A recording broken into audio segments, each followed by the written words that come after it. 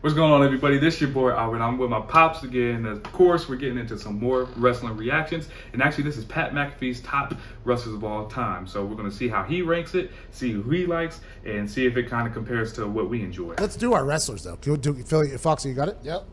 Okay, I did this top because Gary Vee asked people to put out their top 3 wrestlers or something like that. Which, by the way, I respect and appreciate Gary Vee's fan. Yo, let's take time real quick to appreciate, for me anyway, Pat McAfee and what he's been doing for the WWE when it comes to his announcing, him putting on great matches. You know, you can tell he's a real fan, someone who just enjoys being there, enjoys the element. Shout out, shout out, shout out. He's like fantastic. I mean, JR was a beast. Taz, when he was, commentating, he was a beast. Obviously Michael Cole, but Pat McAfee I love as a commentator or play-by-play or whatever his title was. Manhood, you can't do top 3 wrestlers of all time because there's different generations, different genres, different eras. You literally cannot do that. So I put together my top 3 from different eras. With WrestleMania coming up this weekend, I couldn't see a better time to do this, actually. Let's start with the Golden Age, which is 1982 through 1993. Golden Age. My top 3, obviously, Andre the Giant. The Frenchman that used to be able to take down 50 beers a night if he wanted to. He was a spectacle. He sold out every arena he. So obviously Andre the Giant was before my time. Do you have any matches that you can recall that were great that you've seen of Andre the Giant, or was that kind of when you weren't necessarily as into wrestling?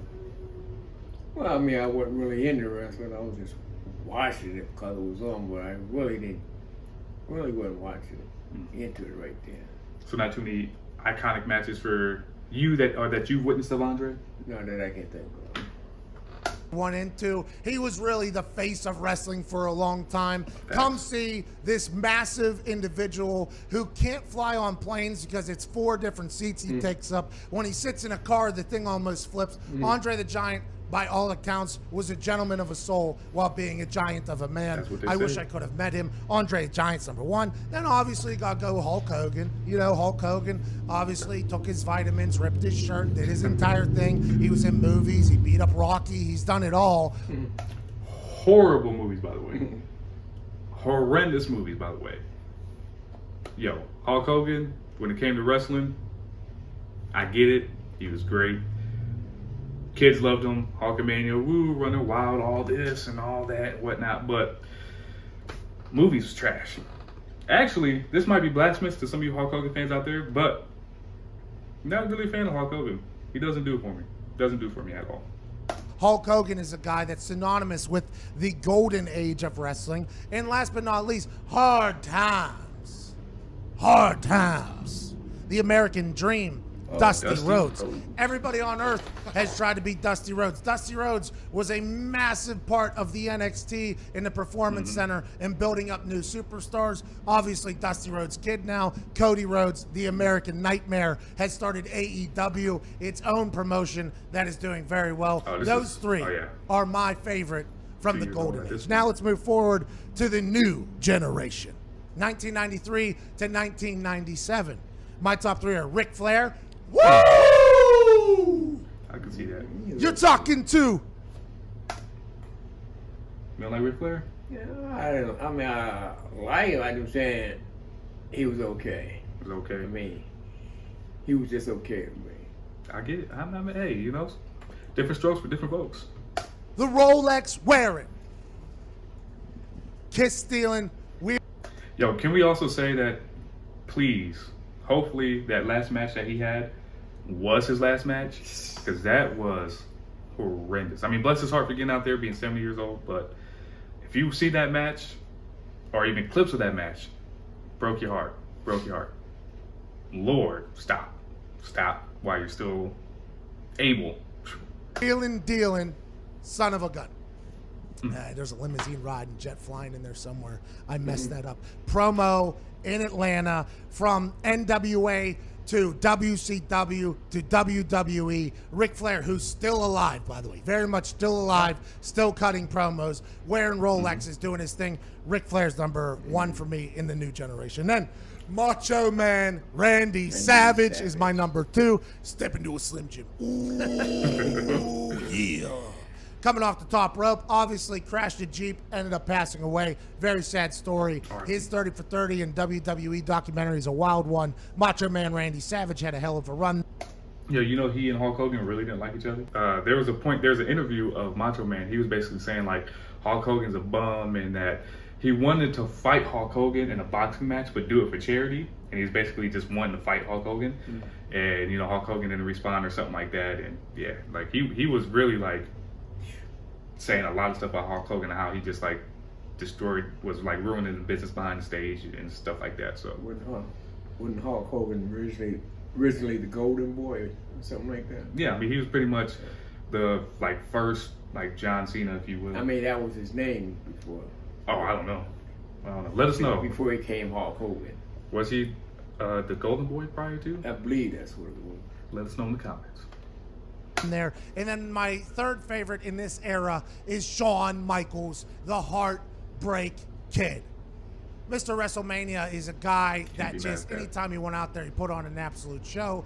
I believe it is pretty well talked about that he was living a wild life at the time while doing this. Crazy. A part of the clique, Shawn Michaels was an absolute legend, which leads into the Attitude Era. Attitude Era. I can already tell you, if he doesn't have The Rock and Stone Cold in here, he's wrong. But I know he's going to at least have Stone Cold. I think the WWF took off. This is when it became mainstream. This is when the entire world loved the WWF. This is the Monday Night Wars. This is whenever we were growing up, when it was must-see television. And my top three are obviously, number one, Stone Cold Steve Austin. I wear jorts because of the... You know how crazy it must have been for him that when he got stunnered by Stone Cold at WrestleMania? Like, for having like someone who's a wrestling fan and having like your favorite wrestler or one of your favorite wrestlers, and you have that moment with him, that's probably something that he'll never, ever forget. The man makes me feel good. He's this blue-collar hero. He was once another character, Stunning Steve. Whenever he found Stone Cold Steve Austin, the Texas Rattlesnake, he started housing beers, stunnering everybody, driving beer trucks, raising hell. Stone Cold Steve Austin was must-see television. That's my number one. And without Stone Cold Steve Austin, you obviously can't say that this guy wasn't potentially the greatest of all time, and that would be The Rock, Dwayne Johnson. He's smart. You might know him now as the guy on Instagram putting up selfie videos and promoting all of his projects, which are in abundance. You know him from his cheat meals, his incredible exercises, all his clothing lines, everything that he does. The guy's going to be a billionaire if he's not yet already. He's an absolute superstar. When he was with the WWF, he started as this guy who wore bright tights, and he was in the Nation of Domination. His dad was obviously a wrestler, but whenever he became The Rock, and the millions and millions of people were chanting Rocky's name. He had this ability to control the crowd. He was 6'5", athletic, obviously attractive, could do everything in there. He and Stone Cold Steve Austin were a couple in a match made in heaven for WWF that ran through things. And obviously, D-Generation X right alongside of that in the Attitude you copping out right now, Pat. Triple H, genius of a man, obviously. This is supposed to be top wrestlers, and he's going to say top three. You can't have top three, but then have Stone Cold, The Rock, and then 5 other people, 6 other people. Come on now, that's a cop out. Got to choose one, Pat. Now I'm just playing. This is your list. You do what you want with your list, but got to choose one. So let me ask you. Pat did 5. Who would be your third from this particular era? John Cena. That's afterwards. Yeah, John Cena came in the Ruthless Aggression era. That's the next era. So you got Val Venus, the whole train. What's brother's name? Godfather, Ken Shamrock, Undertaker, Mick Foley, or Mankind, Kane. Who else was back then? Well, no, because you can't do that. So yeah, that era. Gangrel, Young Edge, Young Christian, Ron Simmons, well, Farouk back then. How come nobody mentioned Booker T in any of these things? This is he was in WCW. Actually, no, because he's just talking about wrestlers. No. You want to say Booker T? I'll give you Booker T. Go ahead, go for it. Booker T. He don't get enough love. Booker T. He says Booker T. I'm going with Undertaker. Because I love the Ministry of Darkness era. I love that whole, you know, the how crazy they went with it. So He put this squad together. They were this crew that was supposed to not listen to any rules. They were walking around telling everybody to suck it. China was doing it. X-Pac, Badass, Billy Gunn, Road Dogg, Jesse James, HBK, Shawn Michaels, and Triple H. It was must-see television. They took a tank into a WCW venue. I mean, that's a moment that we'll never, ever, ever forget. Then let's go to the Ruthless Aggression era. Shortly after that, 2002, 2008. John Cena. A lot of people say. Actually, I think this might just be WWE now I think about it. No, it might be just WWE, but we'll still give you Booker. We'll still give you Booker. He's the greatest wrestler of all time. Ty, would you agree? Yeah, him or Chris Benoit. I'm a big Benoit guy. What can I say? Can you dump that? I don't think. Why can't you say that? I don't think you could say that. I just don't. I don't. Why not? I don't. Yeah, there was something that happened there towards the end. Everybody's kind of conflicted on whether. Artist. Separate Respect. Then Evolution, the faction Evolution, which is Triple H, Randy Orton, Batista, and Ric Flair. They carried a lot of stuff there. And then Kurt Angle, obviously, was really coming into his prime. You know, dress up, all the gimmicks he was doing, shooting star presses. Everything he did was just next level. What's up, Brock Lesnar? You suck. You suck. You suck. And then he'd walk out and do this. People change. We saw Kurt Angle on a flight sitting right next to us. He has mastered the ability to pass out on a plane. Guy got 45 neck surgeries, is still a legend, still an OG. And he won a gold medal with a broken freaking neck. Yeah. Let's move forward to the modern era, which is 2008 to the present, which is the biggest era, by the way. That's just 12 years. Randy Orton has been an absolute showstopper. He goes from Evolution to being his own guy. Randy Orton might be my favorite heel. You know, actually, he might be in my top 5 favorite wrestlers. Favorite wrestlers, not who I think are the greatest, but favorite wrestlers. I love Randy Orton because he can do everything so effortlessly.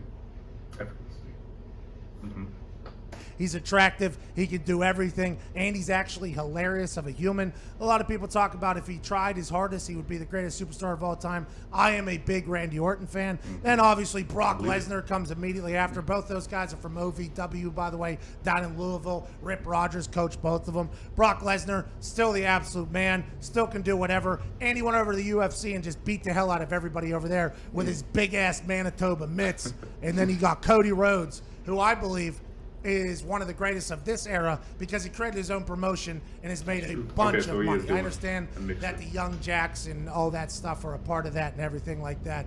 But Cody Rhodes has taken on this spectacle in of itself that I think anybody would be proud of, especially his dad, Dusty Rhodes. In all time now, my top 3 wrestlers of all time. Number 1, no particular order. Brock Lesnar. Okay. Just believable, has been doing it for so long. He and Paul Heyman, incredible.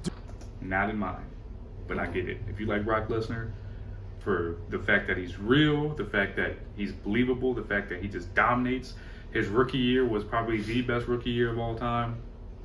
You know, you can't be mad at it. When the maestro of the microphone, Paul Heyman, starts speaking and waddling around and Brock Lesnar comes out, as soon as that music hits, you have no clue what's going to happen, but you're glued to the television, which is all that matters. John Cena is number 2 on my list.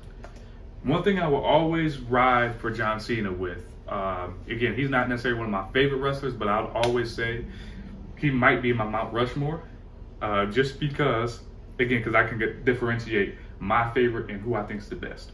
For example, Bobby Lashley is one of my favorites, but obviously I don't think he's one of the greatest of all time. But John Cena carried the company for so long, so what if he, you know, did a whole bunch of things with kids, and because kids loved him, yada, yada, yada. He carried the company for so long, so many great promos he had. John Cena, big match John, had some great matches as well. It's not like he was a slouch in that area. He checked all the boxes, so I get that.